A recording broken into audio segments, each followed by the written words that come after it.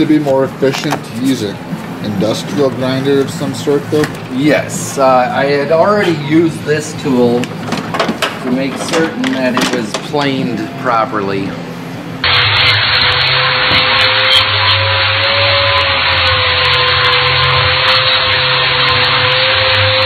Good. Now we're doing just the detail work.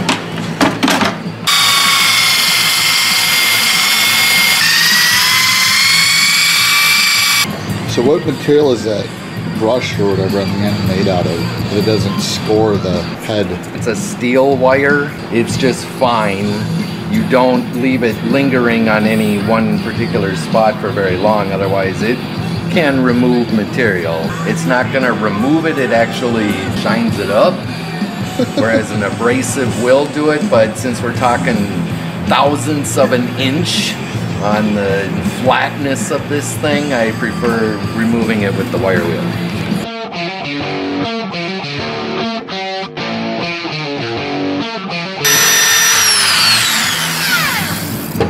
If you have any carbon that's built up here on the faces of the valve, that can create hot spots and can damage the valve eventually. So the idea is to get that shit off of there. The functionality though, which would be much better of course, is to take the valves out, reface them, reface the valve seat and put it back in, but that's beyond what we're doing here.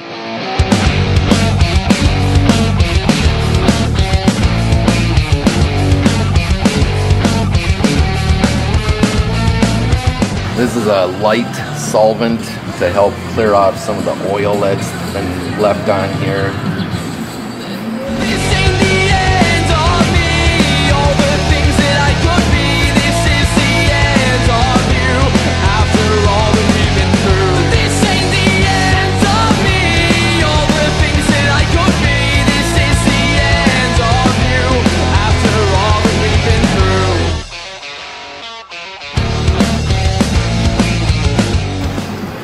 I don't like spraying solvent directly onto the piece unless I'm going to immerse it.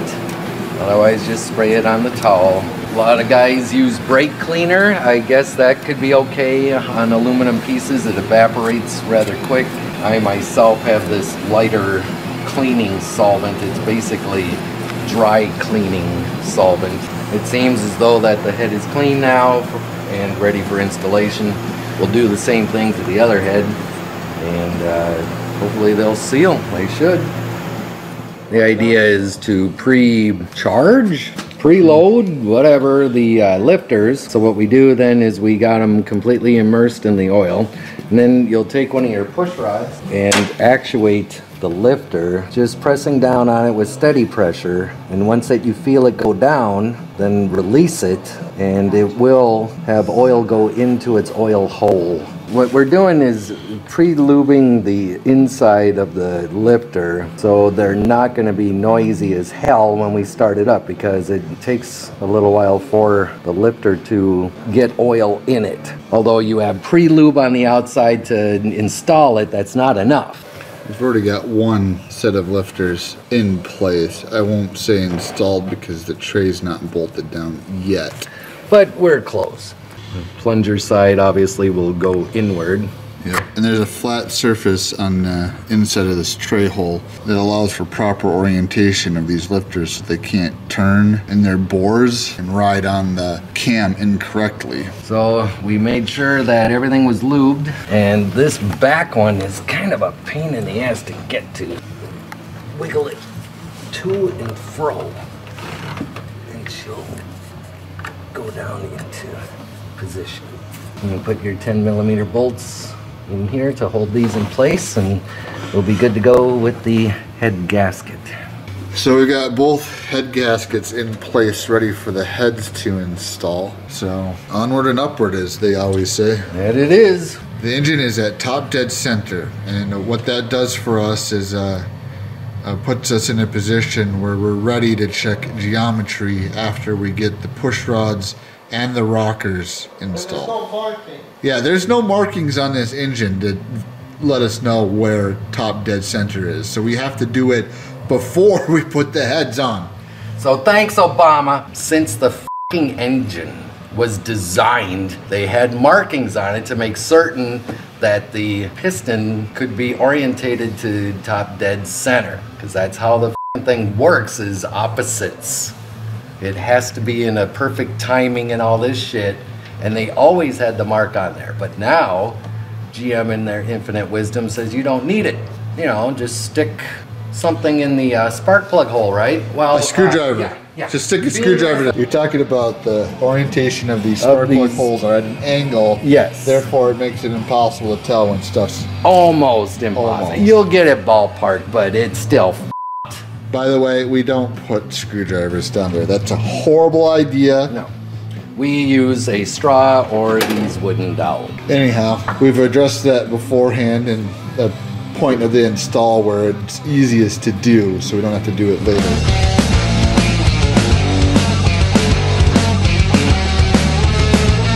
Alright, so we have the heads installed now and the bolts torqued to spec. We have the push rods now installed, so we're going to be putting on these very cool Yella Terra roller rockers. Its geometry is fairly simple. What we're after is when this is properly installed, it will ride the push rods in their cups, and these little rollers are going to be riding on the valve. What we're going to do is mark it. You can use dry erase markers, Sharpie. They have bluing.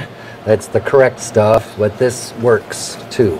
So what we're going to do after wiping off the valve stem, so we're going to put the Sharpie mark on the valve itself, valve stem. Once that we get this on there, we'll rotate the motor engine and make sure that that mark is where it's supposed to be on the valve.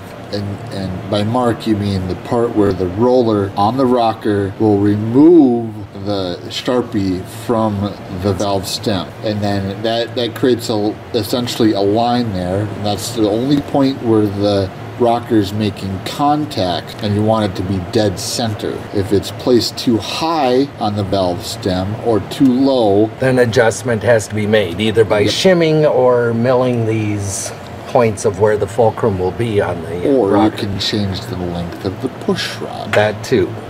So there is many aspects that we can consider when... Yes. So let's put this on, and the instructions say to install them without any shimming, and the idea is just to make sure everything's lined up and put oil on the threads. So now, tighten these to the spec, which is 25 foot-pounds. Then we're going to rotate the engine and see what our mark is going to be. It's the moment of truth. Yes.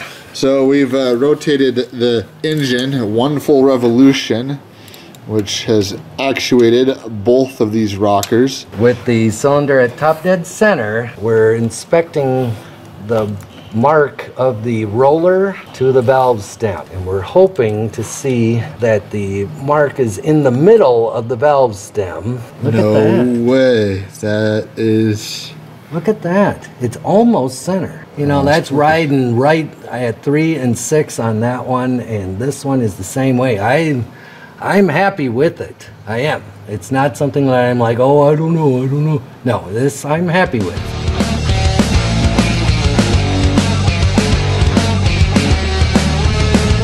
Turns out we did not need the spacer for the valve cover gasket. That is correct. We had read in the forums that they were running these rockers without those spacers and not having any issue. We verified it by installing the valve cover and then rotating the engine over a couple of times, and there was indeed no striking of the valve cover. So now that we got those valve covers installed, pretty much all that's left is reinstalling the intake, headers, wiring harness, and then buttoning everything up. right. We'll just get to thrashing on all that. It's going to take time, but we'll give you a nice little time lapse so you can enjoy our hours of labor in about 30 seconds. I'd rather wake up next to a stranger than wake up next to you. It's your weekly routine that bothers me. Before you hurt yourself, just leave.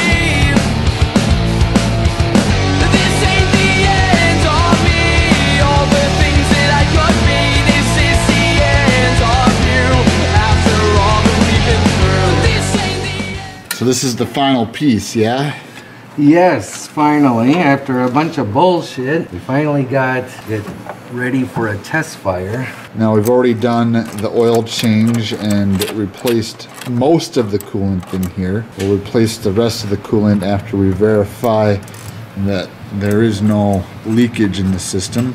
We tried pumping up the lifters with oil, but likely they didn't get pumped completely, so there will be noise with those lifters. We're hoping that the noise will quiet down after a little while, and the engine will smooth out and so on. So we'll see.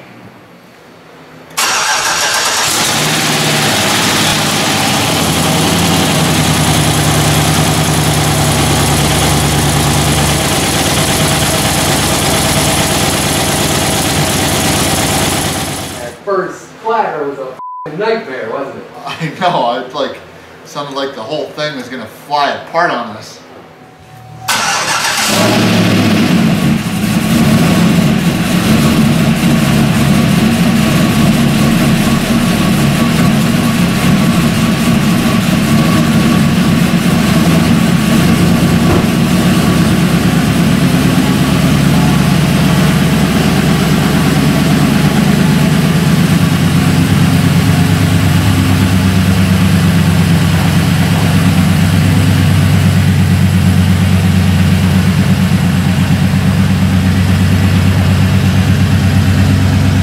So far, so good. So you recheck the code after we plug that back in?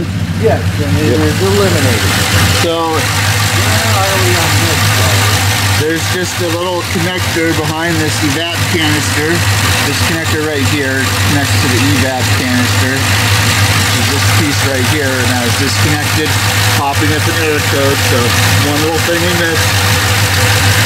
But the error code pointed us where we need to go, and we looked up where it was located, popped it right on, and 30 seconds fixed. So where are you going?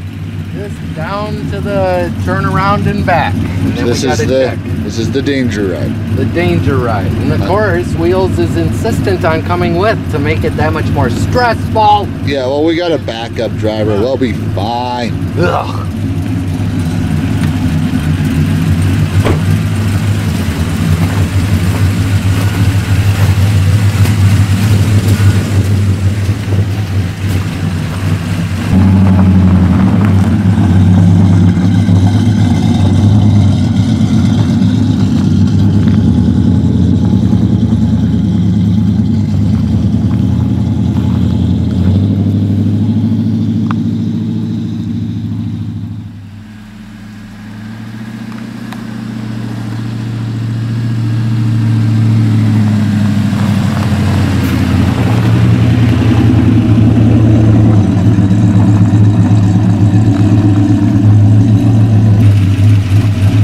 So far, so good. So the verdict is a successful initial run. So far. And no leaks. The fans came on as they should.